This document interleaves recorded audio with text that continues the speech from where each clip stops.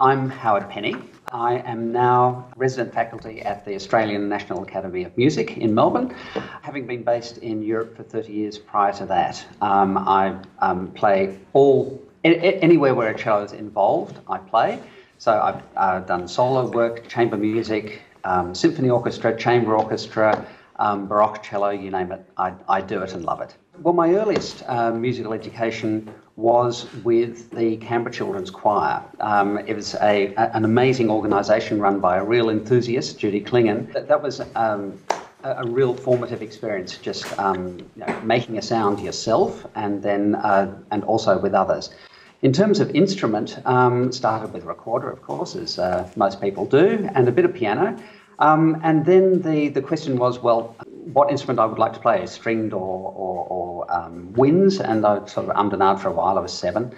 And I thought, string probably. And it just happened to be that the local cello teacher, Canberra was a very small place in those days, was the wife of the local choir master. And it was pure accident that I ended up with cello, actually.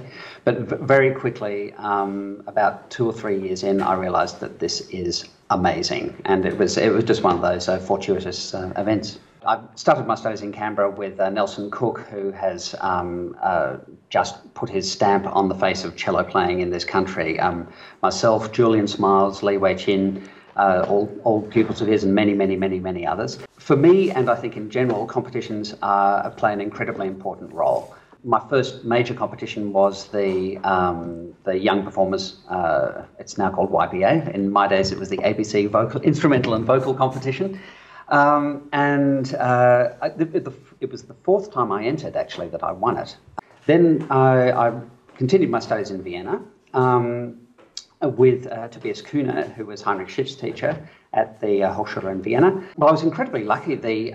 Literally the day after I had done my graduate recital in Vienna, I became principal of the Vienna Chamber Orchestra and was there for 7 years. So also playing solo and chamber music with my colleagues as well. But touring the world, my very first tour was to Japan there, and yes, just a wonderful passport to a new life. I've been incredibly fortunate with the breadth and quality of concerts that I've been able to be part of, especially as a member of the Chamber Orchestra of Europe. I'd say that orchestra has been, to a large extent, my musical education.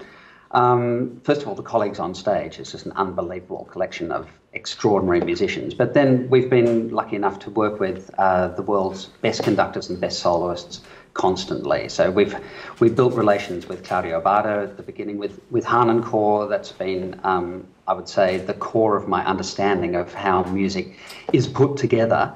Getting inside a composer's head, getting inside his language. How is he communicating? How does the music work? That process has more or less defines what I'm about as a musician. Well, I can honestly say that I've always been passionate about teaching. I've always loved it. To use the old phrase, giving is receiving, teaching is learning. I taught privately. I've cut my teeth, so to speak, with teaching amateurs, which has been a fabulous experience. I used to run a course for amateur chamber musicians in a beautiful castle just south of Vienna. Then in more formal settings, I've taught performance practice at the Salzburg Mozarteum.